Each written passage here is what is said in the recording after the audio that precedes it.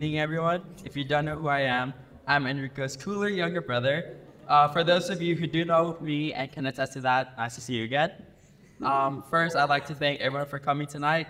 For example, I flew here from San Diego directly after my genetics class, and I'm skipping my last few days of class. So if I fail my exam, it's on these two right here. But all jokes aside, I'm glad to be here, and I'm honored to be my older brother's best man. I'd also like to say that everyone looks amazing, but especially the groom and the bride. And in true college student fashion, I made my speech last night, but I will say most of my best work is usually done last minute, like my 7-page philosophy paper that I did in the line while waiting for a concert. And I got a 95, so I think this speech will be good. So I always knew that I was going to be my brother's best man, but I never knew how soon this day would come. With all the stress from the semester, time flew so quick, and it's crazy that I'm here right now, not studying for my finals or working on my presentations that I do want to get back. However, that's a later problem, and I'm glad to be here in this space with all of you. And before I continue with the rest of the speech, I wanted to point out 2 key words that will be used. In Tagalog, the word kuya means older brother, and the word ate means older sister. So yeah, I'll be referring to those words a few times. So yeah. My kuya and I are 6 years apart, so naturally we were never really close growing up. I was this annoying little brother who wouldn't leave him alone, and he was someone who would always pay for me. If I could say one thing about my kuya, it would be how he was always there for me when I needed him. He always made sure that I was okay, especially with money. I always knew that if I ever needed anything, I could always reach out to him, no matter what it was. He would always Venmo me $25 instead of the 10 or 20 that I'd ask him for, and I'd always forget to pay him back. So, yeah. His generosity and kind-heartedness comes from him being a great kuya who learned from his experiences. He wanted me to enjoy my life without worrying about money. Because he was in my shoes, and for that I'm forever grateful. But I'm not only grateful for the amount of money he spent on me, but the memories. I never tell him how much I look up to him or appreciate him because 1, I'm Asian and I don't like to express my emotions, and 2, I thought it was already a given. It is given. But today I'd like to thank you for being a great example of what it's like to be a great kuya in person. My childhood was full of laughter and joy, but it was also full of tears as you would make me your goalie when you would practice soccer, which would always end up with a ball to my face, and also broken teeth as you would try to cartwheel on the bed, ultimately kicking my face and trying to stop me from crying so you don't get in trouble. But you didn't get in trouble, but I got in trouble.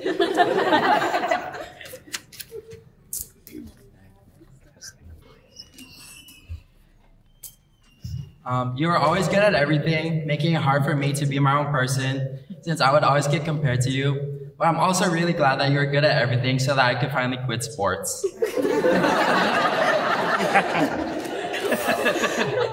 Every time you came back from college would be the happiest since I never felt alone. But although I chose the farthest college possible from you, I wish you were closer. But yeah, well. Anyway, to Bree, thank you for being the coolest and someone I can always look up to. I'm glad to have met you throughout my brother, but I'm even more glad to have more free McDonald's. You've been nothing but kind to me, and I'm glad we were able to bond about how annoying my brother is. You've taught me a lot, like how to park a car, but most importantly, how to shotgun a seltzer. I look up to you more than you think, and I'm glad that you're officially a part of the family because it's about that time. Thank you for always taking care of my kuya and making him happy.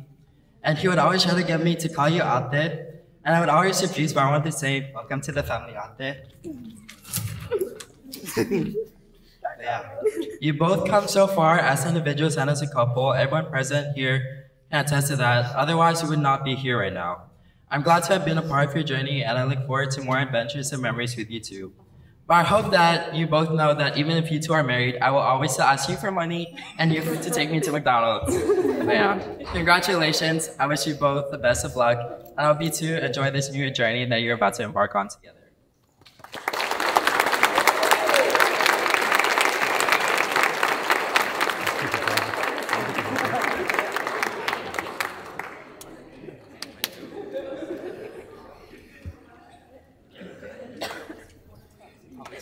Crazy, bro. The cost for that. I'll take you first. Oh, this one's This one's tears for sure. Okay. All right, folks, it's my turn. All right.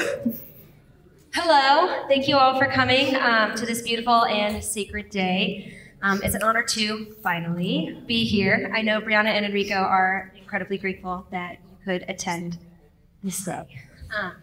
I don't think I need to introduce myself, but for those of you who don't know, Brianna and I met in college. Just kidding. We're obviously very much sisters.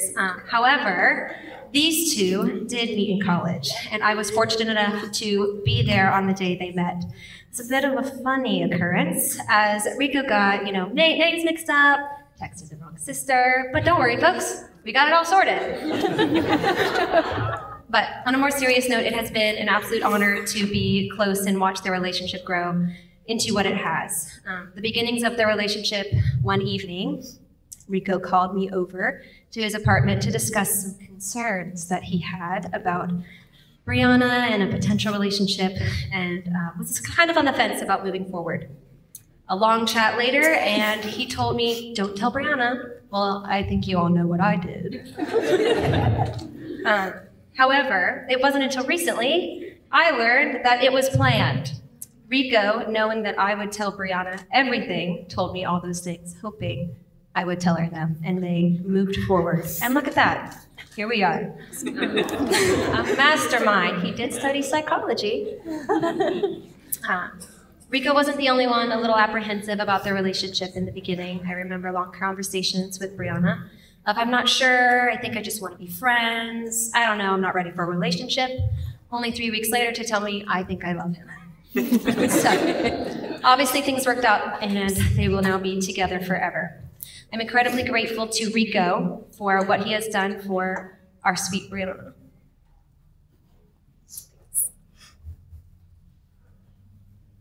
He is everything she has ever needed and everything I could ever hope for her in a partner. I'm not gonna make it, y'all. He is so patient with her and incredibly considerate,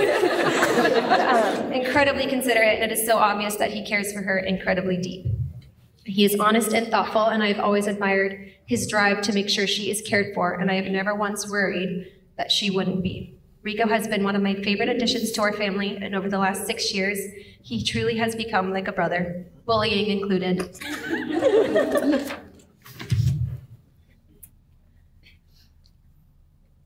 Brianna, you are a woman to be admired.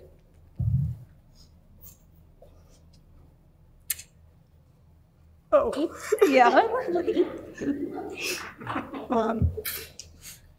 You are intelligent and dedicated and elegant. You always know what you want and have the drive. And you dive headfirst into all of your tasks and do not stop until you are done. You are so spunky and beautiful, but it doesn't just stop at the surface. You have such a giving heart, and you are so thoughtful and purposeful in everything you do.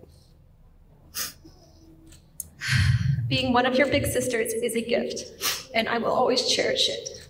Watching you grow up right in front of me is not something you can ever be prepared for.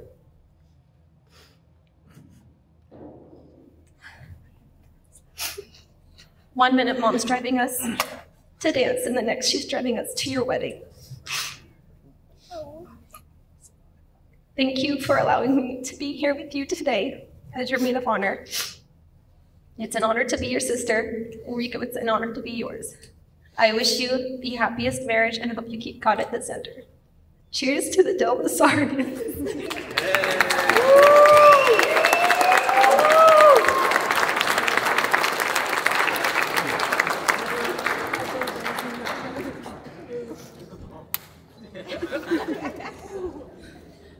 Well, okay.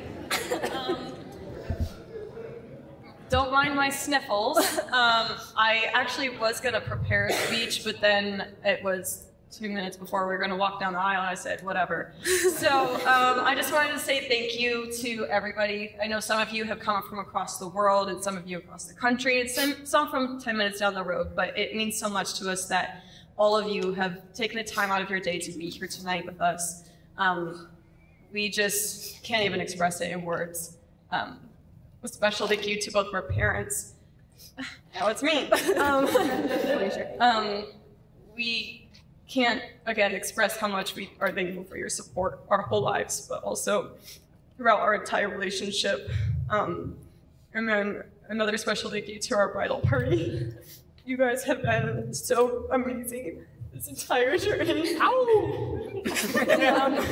And some of you have been extra amazing this whole week. Very. So toast to all of you, and thank you for being here.